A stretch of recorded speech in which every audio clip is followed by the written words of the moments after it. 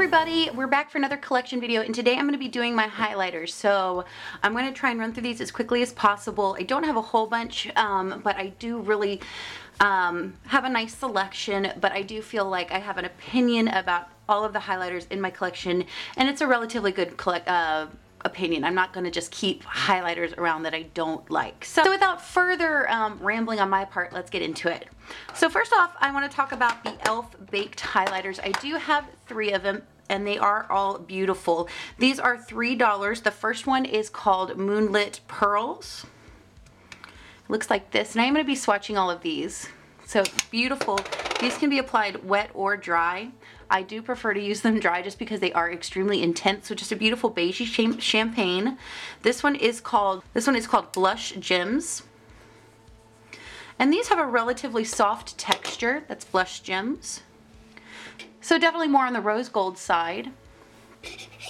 And then this one actually came broke, but I still have enough in here to use, so I definitely do use it. And this is called Pink Diamonds. And that's what that looks like. So definitely, that one is probably the least pigmented out of all 3, but they are still really beautiful. Now I do have 2 more e.l.f. highlighters. These are actually considered part of the Studio Blush line, but these are definitely highlighters. And the first one, these are also $3, is called Giddy Gold, which is just a straight up gold highlighter. Now these feel a little bit more chunky to the touch. This one is not the greatest pigmentation.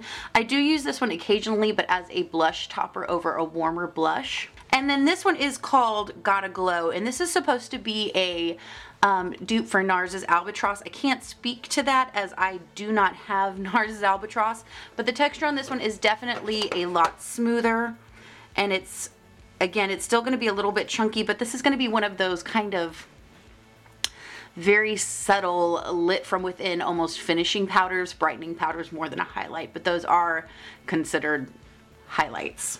Next, let's get into some Wet n Wild. I do have all 3 of the geometric highlighting powders. These are from the spring collection of last year, and the first one I have is called Where the Dreamers Go. These are just really, really beautiful to look at. This was definitely my favorite one. Now these are definitely more subtle highlighters, but they can be built up depending on how you apply them and how many layers. That one's just more of a kind of blue undertoned white highlighter. This one is called Desert Explorations, and this is definitely more of kind of like a coppery rose. So again, very, very subtle. I do like these. I go through phases with highlighters, and sometimes I like a very bold in your face highlighter, and sometimes I want something a little bit more subtle. And then this one is called Desert Explorations, and this is definitely more of just a straight up gold. So those are the geometric highlighting powders. I also have both of the Mega Glow highlighting powders. These came out limited edition over the summer, I believe it was summer, but they're now permanent, which I think is fantastic because these are just stunning highlighters. The first one I have is called Crown of My Canopy, and the packaging is very sleek on these, and the embossing is absolutely beautiful. Now, Crown of My Canopy is a little bit deep for me, but I do like to use it as a blush topper. It is just absolutely gorgeous, pigmented, gives that beautiful wet type of metallic sheen. And then this one was actually in my top 5 highlighters from Wet n Wild. This is called Precious Petals, and this one is, again, a little bit on the dark side for somebody who has very fair skin, but when you shear it out, it's so beautiful. And these are just a stunning product. I believe these are $4.99. And again, you can get these. These are part of the permanent collection now, and you can get them on the website. I haven't seen them in stores, but I know they are on the website because Wet n Wild brought them back because people love them so much. So absolutely gorgeous highlighters. Next, let's talk about Becca. I do have 2 highlighters from Becca. I actually have Opal, which I got in a little sample set, and it's broken. I'm so sad. I don't even want to repress it because the powder is so beautiful and so fine. I don't want to mess it up. Not that it isn't already messed up, but that's okay. I can still use it. But this is a beautiful, just kind of golden highlight. Absolutely stunning. I do want to get this one in full size. I think it's just so beautiful, and the finish on the skin is stunning. And then I do have the full size in Moonstone. And the texture on these is just absolutely, it's so smooth and buttery. Now Moonstone I find is a little bit more powdery, and it's not quite as, you don't get that wet metallic sheen like you do with Opal, but it's still a beautiful, just I think sophisticated highlighter on the skin. So gorgeous. Opal's just intense. Speaking of intense highlighters, I do have two of the Makeup Revolution Vivid Baked highlighters. I have the one in Peach Light, and these I believe were $10 I got mine at Ulta. And do you see the duochrome in that? It's so pretty. I would consider this more of a light pink with a like purpley blue duochrome to it. Now the texture on this one is not, doesn't feel very soft or buttery, but when you apply it to the skin, it's absolutely stunning. And that's Peach Light. And this one is Golden Lights. And this one is, the duochrome in this one is so beautiful. It almost is like a green duochrome is how I would describe it in person, but it's absolutely stunning. The texture of this one is much softer, much more buttery, and this is an intense highlighter. So that's Peach Light and Golden Lights. I want to try more. There was another one, I can't remember what it was called, but there's a third one of these that I couldn't find. All right, let's move on to some more Wet n Wild. Now this is an OG highlighter for me. This is actually my second one because I loved it so much when I first started my channel. I use this in every video, and this is the Mega Glow Highlighting Powder in Catwalk Pink. This old packaging is, mine's kind of broken, but I love this highlighting powder. Some people complain that they feel like this is too glittery and chunky, but I don't feel that at all with this powder. I feel like it's very smooth and buttery, and it has just a beautiful kind of pinky golden highlight to it. And what I've been doing a lot lately is kind of concentrating my brush more in this area right here. I'm just getting a beautiful golden highlight.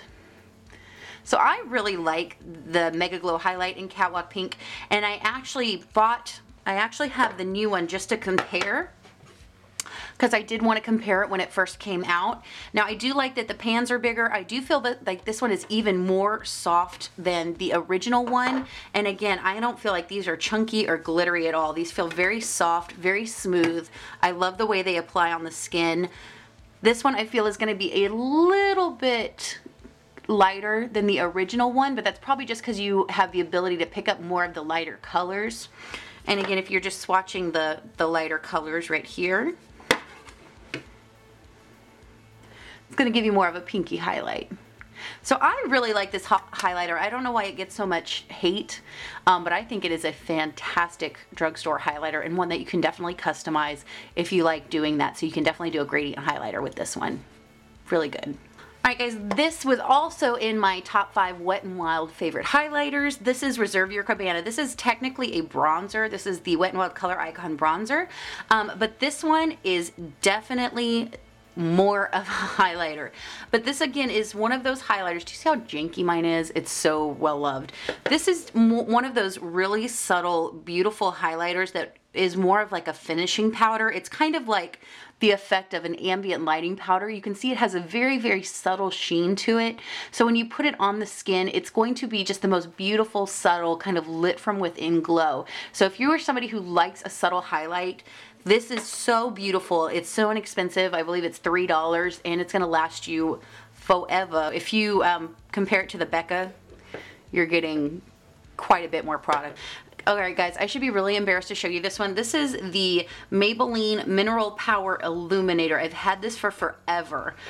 This is, I don't even know if you can still get this anymore, but this is a really fine, beautiful powder, and I haven't thrown it away yet because it still is a really just kind of pretty over the top highlighter. It does have some really fine micro shimmer in there, but I like it sometimes to just dust over a blush if I'm going for a more in-your-face look, or just on top of a highlighter. So I do have a couple of products from MAC. This is the MAC Mineralized Skin Finish in Soft and Gentle. This is beautiful. This is a cult classic for a reason. It's just a stunning bronzy gold highlight.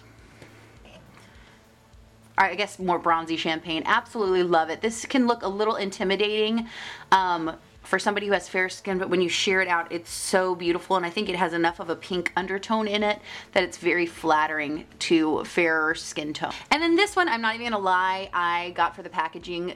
Fun fact about Heather, I literally want to be Jean-Luc Picard when I grow up. Like, no, really. I'm 33 and I'm still waiting for it to happen. But this was from the recent Star Trek collection. And I'm not gonna lie, I did get this just for the packaging and the fact that it's just absolutely beautiful to look at. It almost looks like a planet. But so gorgeous. And I wasn't really impressed with it at first when I swatched it. I feel like it had almost a gritty overlayer on it. But now that I've got down past that layer, it's actually really, really beautiful. There is some very, very, very fine glitter in it, but it's nothing that is unattractive. It's just kind of a pinkier version of Soft and Gentle. And I really like this. I've been using this a lot more recently. All right, guys, I do have one more MAC product that I forgot about. This is the from the Maleficent collection. This is the Beauty Powder in Natural. And I kind of use this again as a subtle highlight or as a, sorry, that's blinding, as a subtle highlight or as a just all over face powder.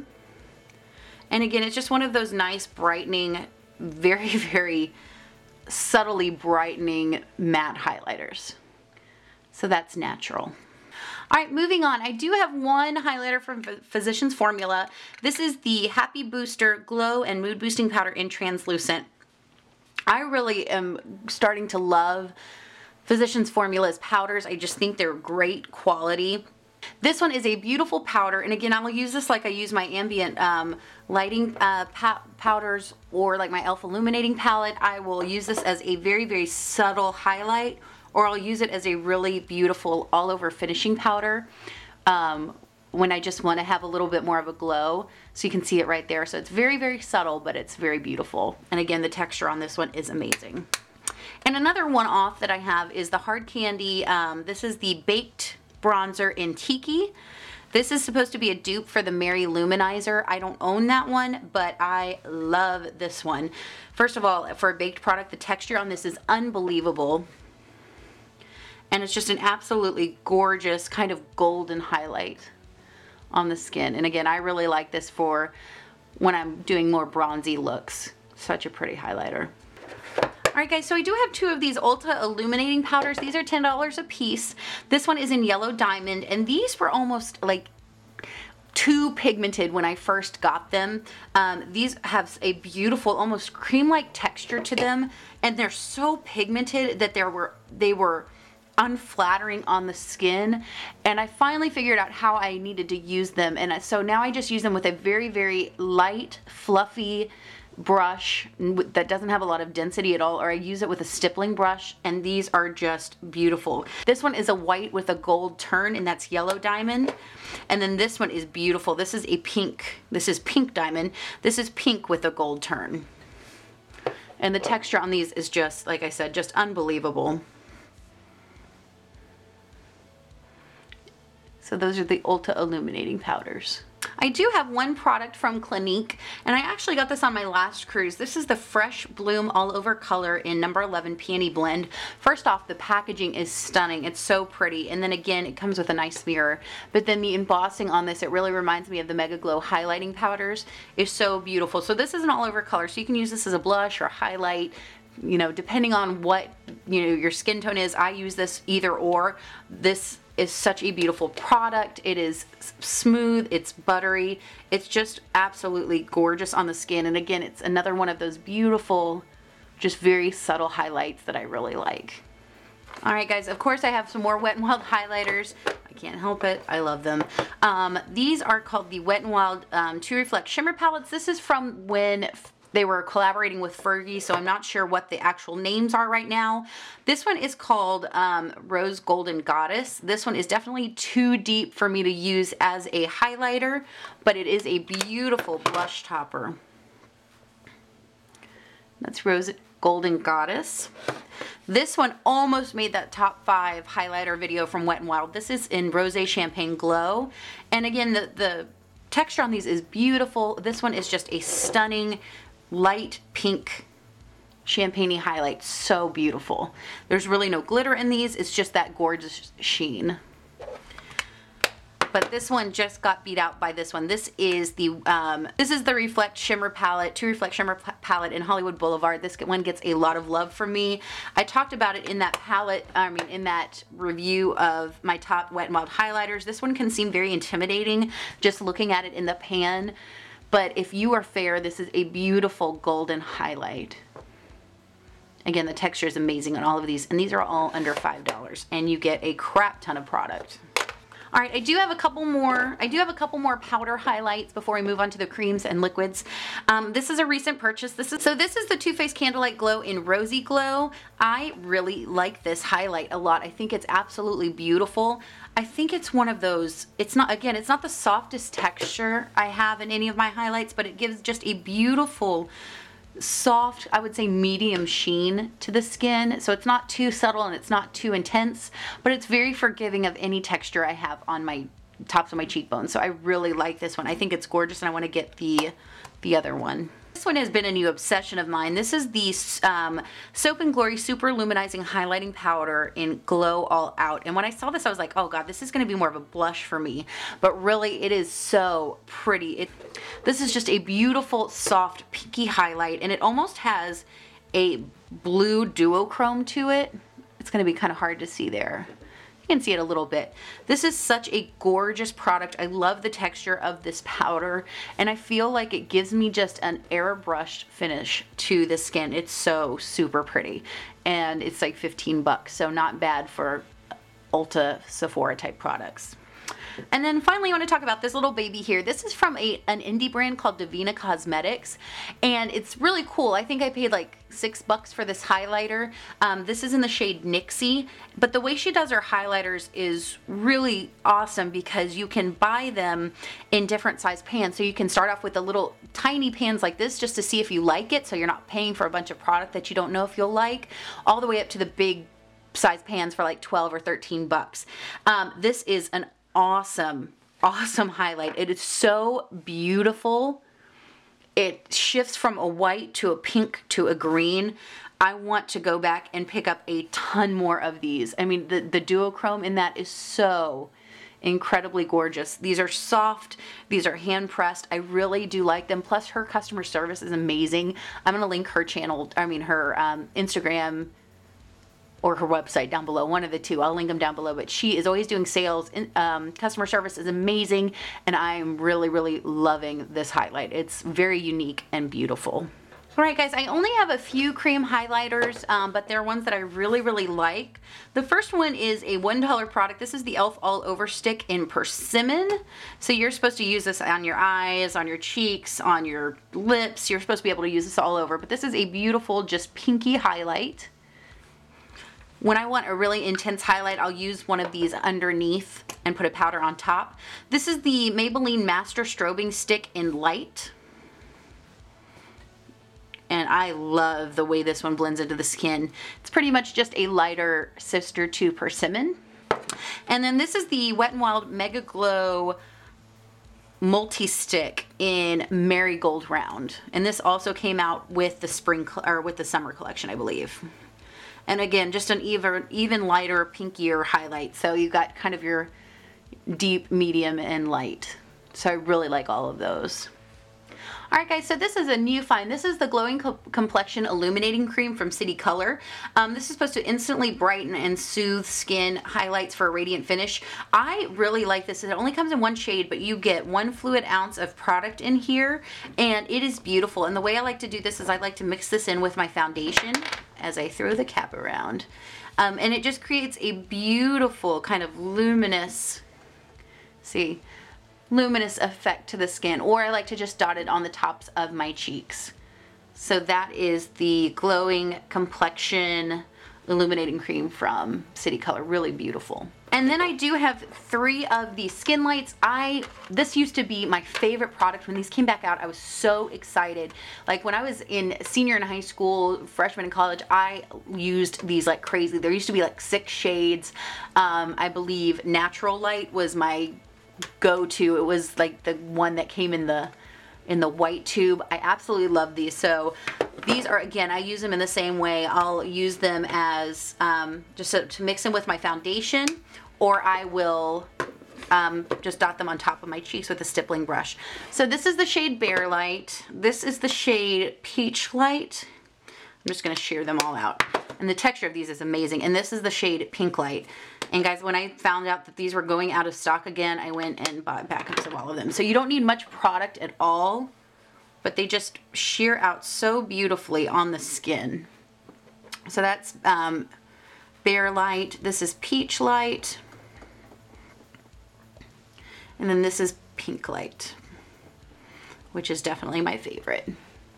So love all of those to mix in with a foundation or just to dot on the top of the cheeks. Guys, I totally forgot. I do have What's Up from Benefit. This is a little sample that I have. This is a beautiful kind of coppery golden highlight. I love using this when I'm on vacation and I'm going for a more bronze look. So it's just a little sample that I have. So I love that one too. All right, everybody, so this is just my highlighter collection. I hope this was interesting for you. I hope the swatches kind of helped. Let me know what your favorite highlighters are because I always love to talk to you guys and see what you think. You guys know I'm a creeper.